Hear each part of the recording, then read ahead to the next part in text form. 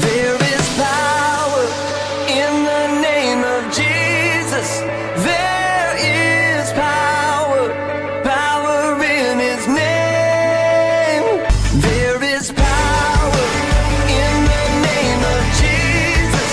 There is power, power in his name. There is power in the name of Jesus. There is power, power in his name. Whoa.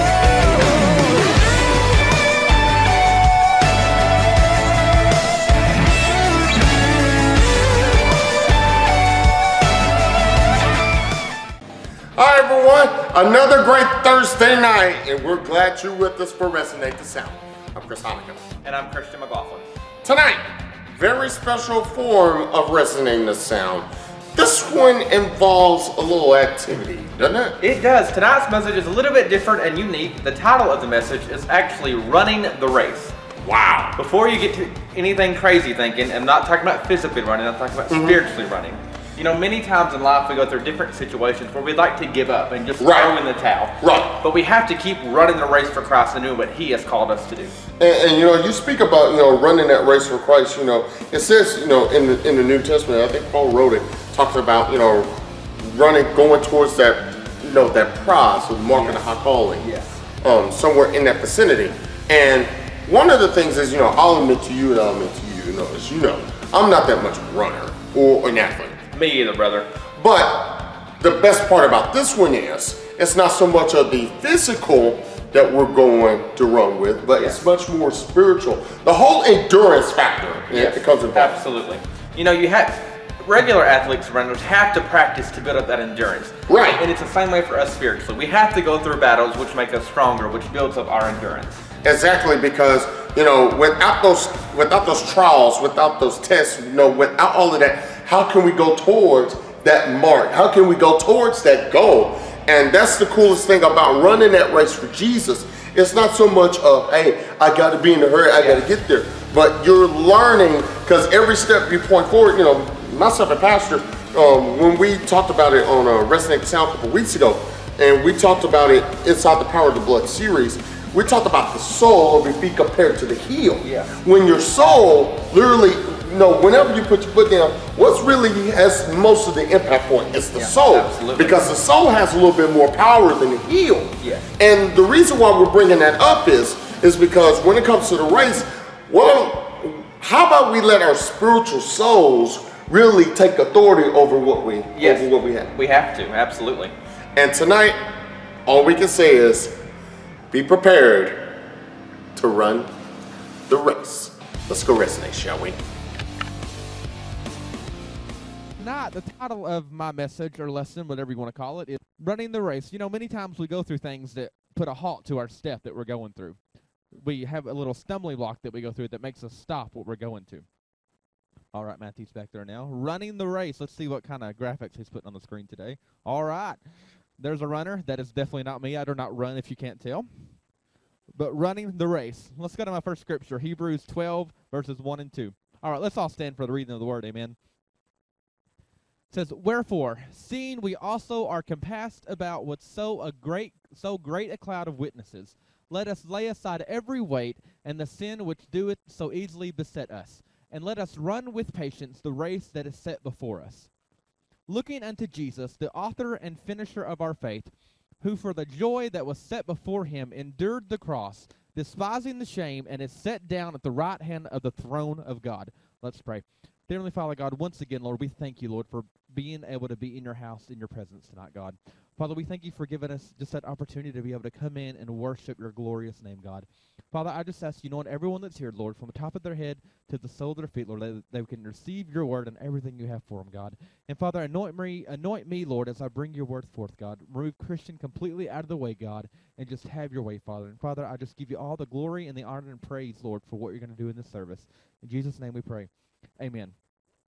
Like that picture of a runner, or maybe he's jogging, I don't really know.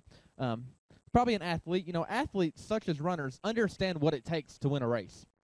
They know that it takes hours of training, hard work during practice, having good eating habits, and getting the rest that they need. Runners not only properly nourish their body and recover well, but they also work hard to build that endurance so they can run that race. You know, in our Christian life, we run the race of faith. We don't strive for the crown that only one can receive, but we strive to finish strong in our faith. We all win by persevering in the faith and getting to that finish line. You know, like runners, we must lay aside every hindrance to our endurance that we have. So just as runners must properly nourish their body and recover well, we as Christians must work hard to strengthen our faith that we have, to endure that race of faith that we're in. We must seek God daily in His Word and through prayer. We must seek fellowship among other believers and let others encourage us in our faith. Because we all have those days where we're just a little bit down and we need some uplifting and encouraging words, amen? We all go through some things, we're like, oh man, today's just not my day. That's when your faith kicks in and someone else's faith kicks in and they just lift you up and it just changes your whole outlook on your day. But you must also embrace the trials that you face every day. Personal discipline is essential if you're able to keep your eyes focused on Jesus. Sometimes that's hard, though, keeping your eyes focused on what's important in your life, and that's Jesus above all else. So that means just as athletes must practice to get their strength, we must rely on God for our strength. Isaiah 40, verses 29 through 31. He giveth power to the faint, and to them that have no might he increaseth strength. Even the youth shall faint and be weary, and the young men shall utterly fall. But they that wait upon the Lord shall renew their strength. They shall mount upon with wings as eagles. They shall run and not be weary, and they shall walk and not faint. You know, I did some research, and the Hebrew word for the phrase "and be weary" is yaga. It's Y-A-G-A. That means to be exhausted. So we're going to be exhausted while running our race of faith. But we must rely completely on the Lord because He will always give us that strength that we need during that time. Psalms 28, verses 7 and 8. The Lord is my what? He's my strength and He's my shield. My heart trusted in Him, and I am helped. Therefore my heart greatly rejoiceth, and with my song will I praise Him. The Lord is their strength, and He is the saving strength of His anointed. So even though we know that with God the race is already won, we also know there are going to be times where we become faint and exhausted, and times where you just don't want to go on and want to give up. But you know, in a race, the runner tell you that every ounce that they give counts. The lighter endurance the runner, the swifter the runner will be.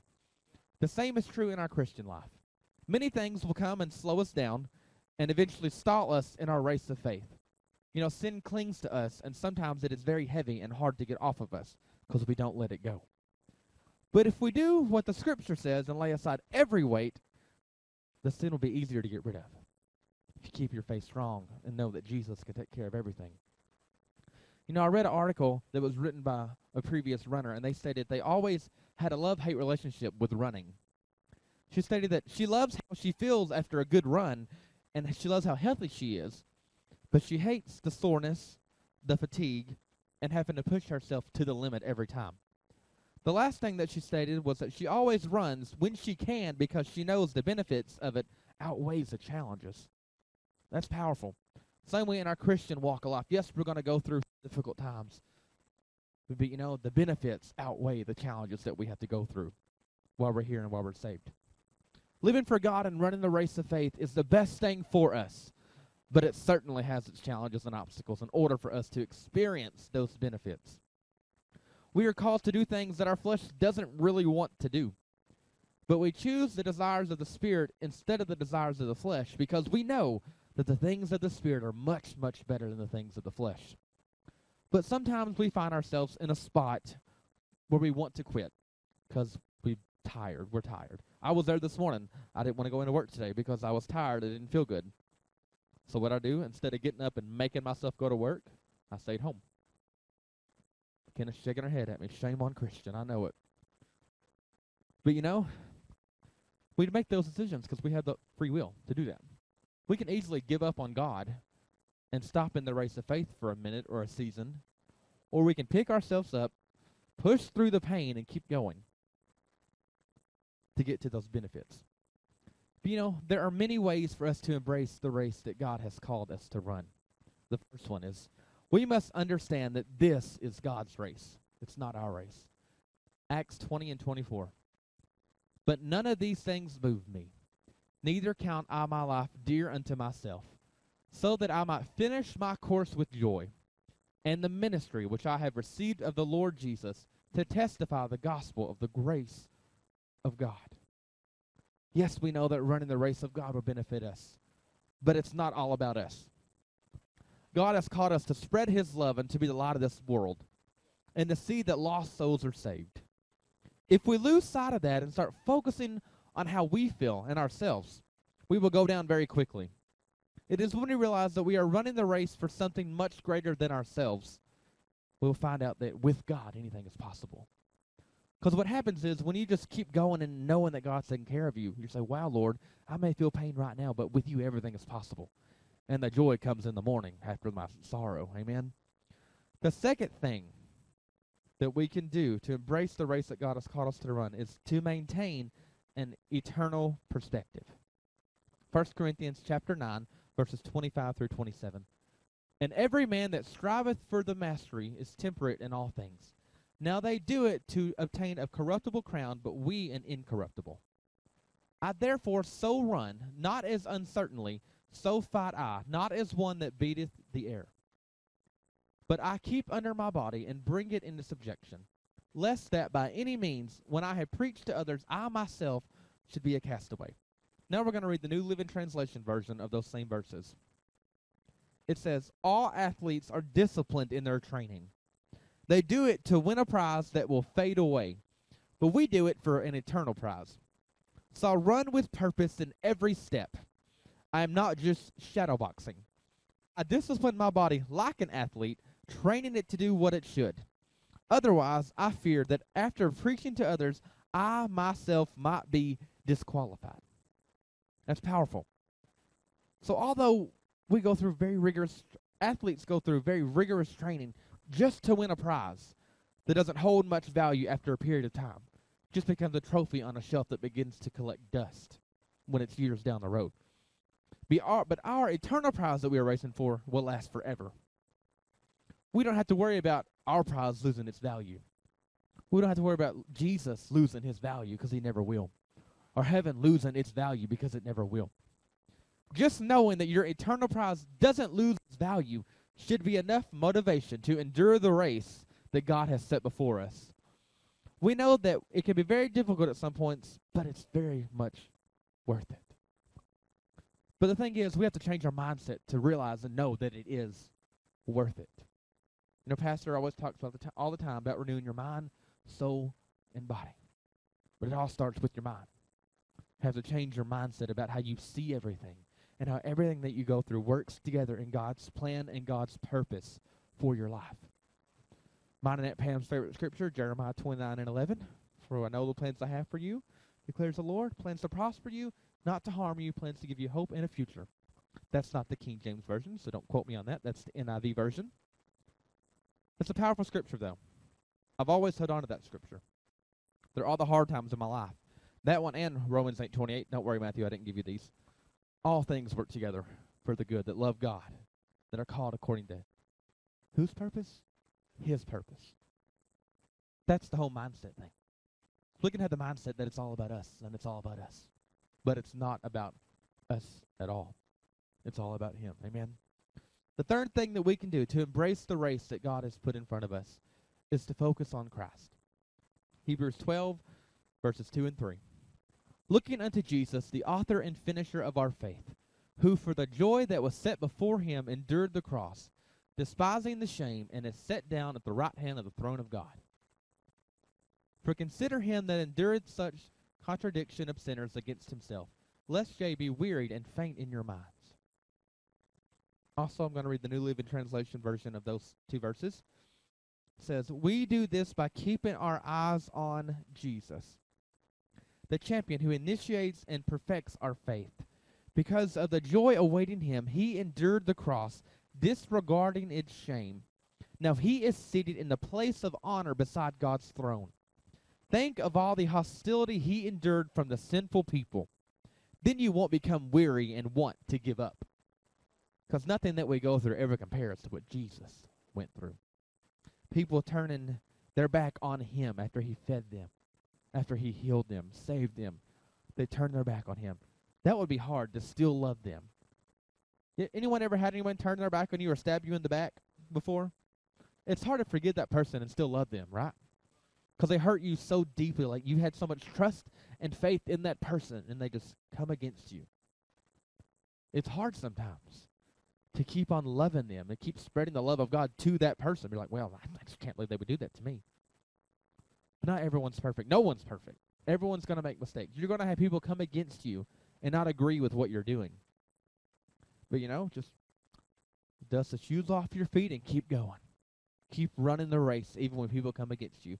People aren't going to understand what you're doing. That's okay. They don't have to understand exactly what you're doing. But we can speak to those things like, you don't have any power over me. You're not going to bring me down. You're not going to stop me from doing what God has called me to do. I'm still running the race. Still going to go forward. The fourth thing that we can do to embrace the race is keep your lane clear. That's powerful. Keep your lane clear from every distraction, every hindrance, everything that could stop you or hinder you from running the race. Galatians 5, 7, and 8. Yea, did run well. Who did hinder you that ye shall not obey the truth? This persuasion cometh not out of him that calleth you. What are we focusing on that is hindering us or slowing us down from doing the calling that God has placed on your life? Like it tells us in Hebrews, we must lay aside every weight. We must have our priorities straight and know that we are doing the work that has been set forth for us, for our life. We have to surround ourselves with people of like-minded faith that have the same focus of us and that motivate us to keep going and to not give up when things get hard or a struggle comes our way. The race that you're running is one that we will be running for the rest of your lives. So you might as well go ahead and clear everything out of your way now instead of have to deal with it later. That's hard, though, because sometimes that means getting rid of friends that you've been friends with forever. They don't have the same mindset as me. I can't hang out with you. And they don't understand that. They think you're being a jerk and just blowing them off. And that becomes very hard because then you begin to feel lonely. Say, but Lord, they're my family. They're my friends. And he said, there's only so much you can do for people. And sometimes you literally just have to let them go. Because it's about their salvation. They have to work out their own salvation. You can always witness to them, but sometimes they're just not going to accept it. But you know what? You keep running the race, and you move them out of your lane, and you just keep going. And that's hard. But that's when that faith just kicks in and say, Lord, I may not have reached that person, but I'm still going forward. There's other people you have in my path that you have set for me to reach, God. Someone else can reach that person, Lord. Even though they're so close to me, God, I know you're going to send someone else. So we must clear the things out of the way that could weigh you down. Like I said, that could include friends, families, coworkers, anybody, anything. Get it out of your lane and out of your way. That way you don't trip on it while you're running the race. The fifth thing you can do to embrace the race is don't give up too soon. 1 Corinthians 9:24. Know ye not that they which run in a race run all, but one receiveth the prize. So run, that ye may obtain. Even though we will run this race for the rest of our lives, doesn't mean that we won't experience victories along the way. We will see many victories along the way leading up to the ultimate victory. But you're going to be tempted to give up, but you must keep running the race. We know what awaits for us, and it's an eternity in heaven. Some days are going to be super easy to run that race for God. Some days are going to be tough, and you'll be like, oh, God, I can't do this today. I literally cannot go forward, God. I don't know why you put this in front of me, Lord, but I can't do it. I'm just going to give up. I'm just going to give up. But remember, you're running a good race that has an amazing prize waiting for you. So keep running. Never give up and finish strong. Philippians 3:14. I press toward the mark for the prize of the high calling of God in Christ Jesus. We must press on because we know where our strength comes from. Psalms 118:14. The Lord is my strength and song, and has become my salvation. Psalms 37:39-40. But the salvation of the righteous is the Lord. He is their strength in the time of trouble. And the Lord shall help them and deliver them. He shall deliver them from the wicked and save them because they trust in him. That's the main part of that whole verse, because we trust in him. If we don't trust in him, the race is not going to be a very easy one. It's not always going to be easy, even if you do trust in him. But if you trust in him and have the faith in him, it makes it a little bit easier. Because you know everything that comes in your way is just part of God's plan. But Lord, let me just hop over this obstacle and keep going, God. And don't let me look back at what the obstacle was. Let me keep running the race. Psalm 73:26. My flesh and my heart faileth, but God is the strength of my heart and my portion forever. How many of you ever failed before?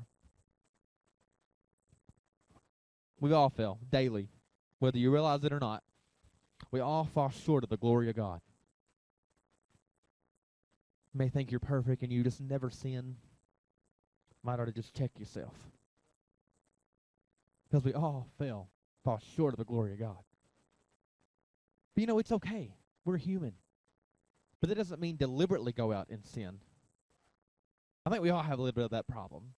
You just have a look of disgust on your face like, what in the world? Sometimes your face can hurt more than words to someone. So there's always something that you can improve on. There's always an area of improvement in some part of your life. But you just have to dig down and find what that area is. Because none of us are perfect. Even though we may think we're perfect and we have it all together, we're not perfect. We don't have it together. Our flesh and our heart fails. But God is the strength of our heart, and he's our portion forever. Psalms 46:1. God is our refuge and strength, a very present help in trouble. And we all know this one, Philippians 4:13. I want you to read it. I can do all things which strengthen me. We can do all things. Not through ourselves, through Christ who strengthened us. So that's just a few of the many times in the Word that he tells us that he is our strength and that we should not fear and not give up on him. The race has been set before us, but it's up to us to complete it or to stray away. There will be times that you will, like I said, want to give up or you become hindered by certain things. But God always puts you right back on the path, scoots those hindrances out of the way, if you allow him to. You must run the race that God has set in motion, and you will see the victories. Knowing that God is always with us and that he's always around us. Joshua 1:9. Sorry, I've got a lot of scripture tonight for you. Have not I commanded thee? Be strong and of a good courage. Be not afraid, neither be thou dismayed. For the Lord thy God is with thee, whithersoever thou goest. That is so powerful. So it's another reminder that wherever we go, even in the sin that we are doing at that time, the Lord thy God is still with us. Telling you this, you shouldn't be doing this. You shouldn't be doing this. You ever feel like, you shouldn't be in a situation, and he's like, oh, that's just my conscience. That's not your conscience. That is literally the Lord working on you. Like, don't be in this situation. You have an opportunity to get yourself out of the situation and stop it before it happens. But it's up to you. The Bible tells us that God goes before us. He is omnipotent. He is omnipresent, meaning that he is everywhere and is all-knowing. So just as the woman with the issue of blood saw the press around Jesus, we have a press around us of his Spirit. Always. God is that press around us, never leaving us, never forsaking us. Proclaim that your strength comes from no one else except God. Proclaim that you will have the endurance to do what God wants you to do in the race that he has set forward in your life. Proclaim that God is above you and above everything, and he is your everything. Proclaim that even when you get tired, you're not going to give up. Proclaim that no matter what comes my way, I'm still going to run the race for God. Proclaim that no matter what family member or friend gets in my way, I'm still going to go. Proclaim that, Lord, I'm never giving up on you, God. Even though I give up on you sometimes, Lord, help me not to do it anymore, God. Because there are times where we just want to. So, Lord, change my mindset to keep running the race that you put for me, God. Press on. Let me press on towards you, God. Let me go and do what others will not do, God. Let me stay strong in you, Lord. Let me keep running your race, God, that you have set for me. Don't let me give up, Lord. Lord, I know there's going to be hard times, Lord. Don't let me stop. Lord, I'm going to stumble, Lord, but let me get back up and keep going and not be discouraged. Lord, help me to run your race that you have set for me. Help me to keep going, Lord, to not look back at the things that are in the past, to not look back at the mistakes that I have made, to not even look back on the same day of mistakes that I made an hour ago. Lord, don't even let me think about that, God. Let me repent and get it under the blood and keep going forward and running the race. Lord, it's not always going to look like that picture or be all sunny and beautiful. It's going to be rainy sometimes and stormy sometimes. You all know I hate storms. So I definitely, when a storm comes, a spiritual storm comes, I'd want to just back down and not run the race. Because I see, is it a challenge and it's a hard time. But instead of backing down, that's when you just get up, get stronger, and go forward. And keep running the race. A little bit different tonight. But it's a good different. Because, you know what? We can all use that reminder to keep running the race that God has set for you. All use that reminder. Yes, things are going to come against you that are going to be challenging for you. But as long as you keep that faith, the faith the size of what, Aunt Pam? Grain of a mustard seed. Remember Aunt Pam preached that message and gave us all a little bitty mustard seed that night at the old church. That's all you have to have. You can have more than that, but that's the minimum amount you have to have. It's like literally nothing. That's powerful. What that little bit of faith can do for you. And what God can do through that little bit of faith for your life. And how it can change your life and affect everyone's lives around you. It's powerful. Running the race. Like I mentioned, I'm not a runner physically. Need to be, but I'm not. So it'd be very hard for me to go out and run a race. I don't even know what's it called, what is it, Matthew? Like 20-meter dash or something? I don't know. Don't get me in line. I don't even know what that is. Tyler, hush. A marathon. No way I could do a marathon. Was it 27 miles or something like that? I've done a 5K before now. But I didn't run it. Just walked it. So it would be hard for me to run a marathon. You know why? Because I haven't trained for a marathon. I haven't had the strength and endurance to do a marathon. It would take me 17 months probably to walk 26 miles in one setting. A marathon. But people that have trained to do that, that's literally what they set their minds to do and train for that specific marathon. We have to train our mindsets to do what the race that God has set for us. To do the things that He wants us to do. Renew your mind, your soul, and your body. But it all starts with the mind. Because if your mind ain't right, then your body's not going to function like it needs to. Then your soul's definitely not where it needs to be. So tonight, I encourage you. Whatever comes your way, just know that God is in control of it all. To not give up when it would be a lot easier just to give up. It seems that way. Lord, it would be easy for me just to sit back and watch them run their race for you, Lord. I just cheer them on. That's a lot of the problem today that we have. We have a lot of cheerleaders. I'm going to say it, a lot of cheerleaders in the church. Not enough runners. Not enough people participating where they need to be. And that's where we've got today. So, I got you, Lord. Are you a cheerleader or are you a runner? In that sense. Are you the one just help motivating other people, or are you actually running the race as well, getting all down and dirty and doing the race for God? Getting uncomfortable, getting out of your comfort zone. But it's hard sometimes to get out of your comfort zone. I remember the first sermon I ever preached, I think it was like 2.5 minutes. Way out of my comfort zone.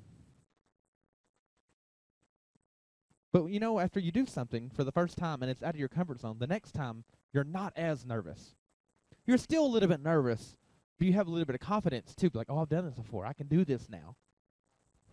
And then you do it, I don't know how many times I preach now. Yes, I still get nervous, but it's completely different.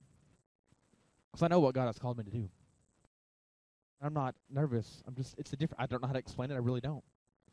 But once you do something over and over and over, you get used to it. You're still always growing. And yes, there will be times you're nervous. There's the times I get up here and I'm like scared to death to preach. You ever get there, McKenna? Yeah, Pam? McKenna says no. McKenna's perfect. But no, there's always going to be times where you feel like, man, I did terrible today. Times you get up here and like you just give your heart up and like, man, that was just awful. And those are usually the sermons that everyone brags about. And you're like, are you deaf? Like, I'm not lying, y'all. Or there's times like, you're like, man, worship service just was not good this morning. Then everyone brags about it. Like, that song did not go good, but everyone loved that song. Doesn't make sense. But that's how God works. So it doesn't have to make sense to us at all. But as long as you put in the work, have the endurance and the strength to run the race for God, and don't give up when obstacles come your way, and keep your faith strong, you're going to keep running that race. You're going to feel good about running that race, but not giving up. Just examine where you are in your race for the Lord, in your race that God has placed in your life.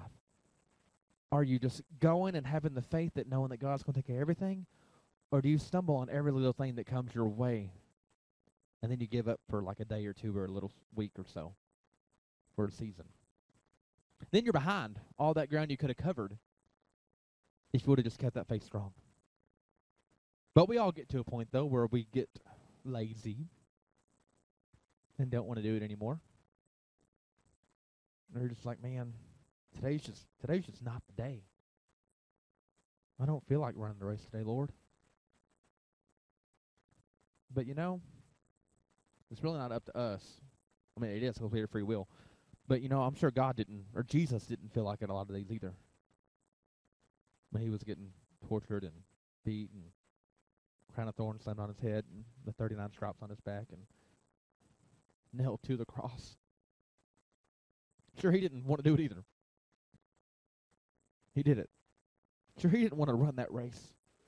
That's why he prayed, Father, not my will, but yours. We have to pray that too.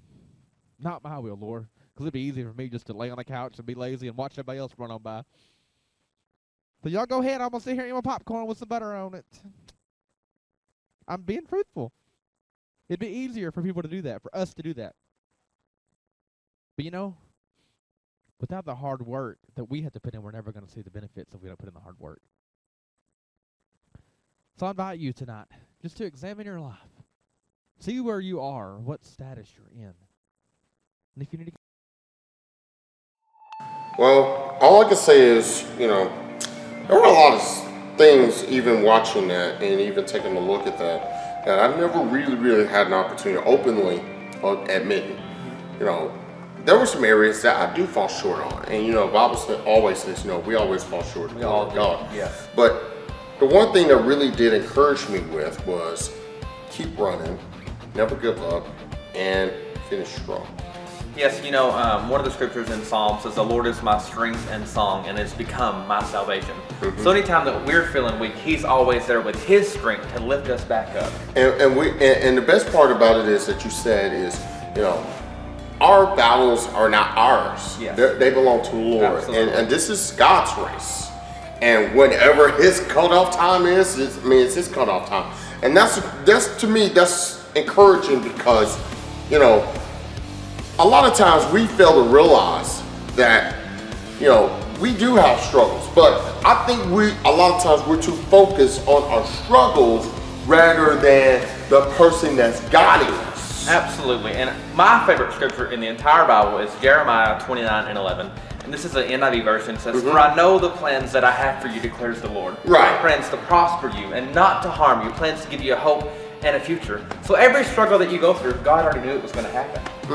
And the best part is about God knowing it was going to happen. He put that right there just not only to test your faith, yes, but to test your endurance. Because, you know, one of the things, if you really get down, what about Galatians 5:22-23, you know, when it talks about the fruits of the Spirit? Yes. What's one of those key ingredients of that fruits of the Spirit? Long suffering. And long suffering, it requires this race. Yes, it does. And it's not so much of the physical, but let's talk a little bit about that long suffering part. Why is it a little bit difficult for us to really, really go long suffering here? Yeah. You know, we all go through things that we just don't really want to go through. And that is all part of long suffering. But like you said, it helps build that endurance that we need to just go forward in Christ. Exactly. And we sincerely pray that you've enjoyed tonight's broadcast. And we also pray that tonight's broadcast resonated directly to you. Next week, we have another great episode of Resonate the Sound. And we indeed pray that you join us. Hey, God, thank you for letting us resonate your sound. Thank you at home for watching.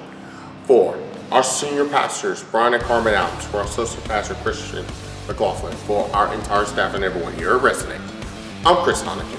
We do indeed say to you, show love, give peace, and what's that other part? Resonate the name of Jesus. We'll see you next Thursday, 9 p.m. Eastern. Have a good night, everybody.